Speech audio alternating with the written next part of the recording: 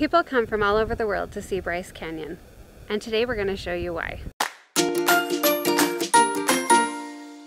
Hi, I'm Sharee Harris with Fathom Realty, and this weekend I'm at Bryce Canyon with my husband for our anniversary. So Bryce Canyon is just over 2 hours away from St. George, and the drive here is beautiful. We ended up, because it was kind of a last minute thing, staying at a hotel that was about 20 minutes outside of Bryce Canyon, so not far at all.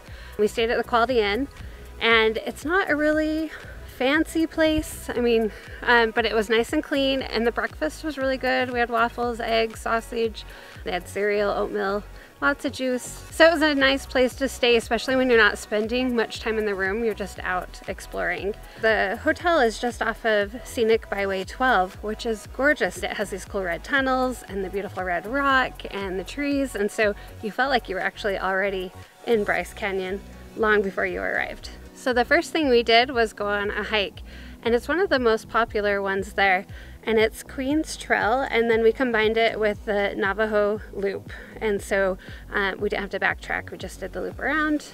So we were hiking around all these cool rock formations that they call hoodoos, and it's kind of steep, so you're going down quite a bit, go through the valley a bit, and then you've got to hike back up. But I saw tons of kids on it, so it's totally family friendly. I have a bad knee, and so I was introduced to using like hiking sticks, and that was amazing and saved me. So I was able to do the hike even with a knee that doesn't work quite right. So this hike took us about 3 hours, but we stopped tons to take pictures. And when you do the whole loop, it's like 3 miles long. And next we checked out the Bryce Amphitheater, and really this is just pretty well where we were on that hike, but up above, and there's 4 different spots that you can, like we went to Sunrise Point and took all these pictures, then walked along to Sunset Point and took some more pictures, and then we drove to the others. There was Inspiration Point and Bryce Point, and they're just different angles of looking at all these magnificent rocks. It's hard to capture how incredible it is in pictures. Bryce Point was probably my favorite view. It was incredible. I was quite surprised. After we'd hiked through all of that, I thought we had seen it all, and that was incredible. So we are here kind of off season, just barely. The season here kind of starts in April, May, so some things are closed right now. So like the shuttle was not running.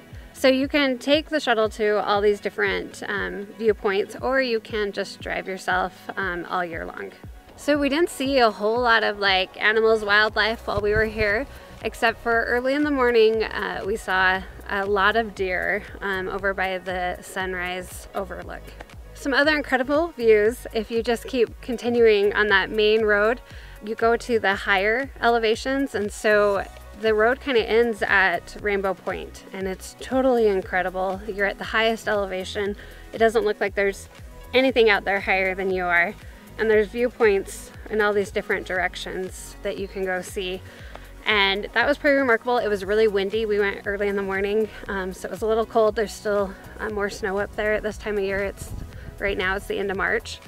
So wear like a coat. I stole my husband's coat to keep warm, but it was incredible. Well worth the drive up there. And then kind of as we were driving up there were a lot of places you could stop and look.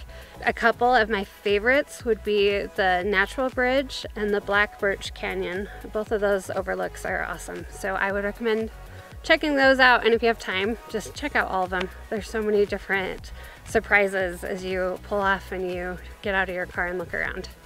So they do have a visitor center right after you pass the pay station. The visitor center has a gift shop, exhibits, and then they do have a video that was like 20-25 minutes long that kind of tells you the history of the park and goes over the different seasons there.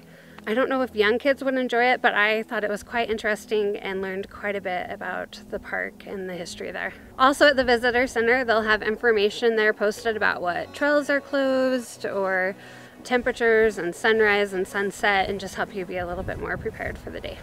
Just before you enter the park, there is a place called Ruby Inn, and they have a restaurant and a gift shop that just goes on and on and on.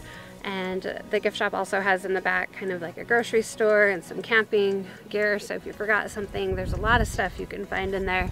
I've never seen a gift shop quite like that. I actually really enjoyed exploring it. They also have a hallway They have all these beautiful photographs that they've taken.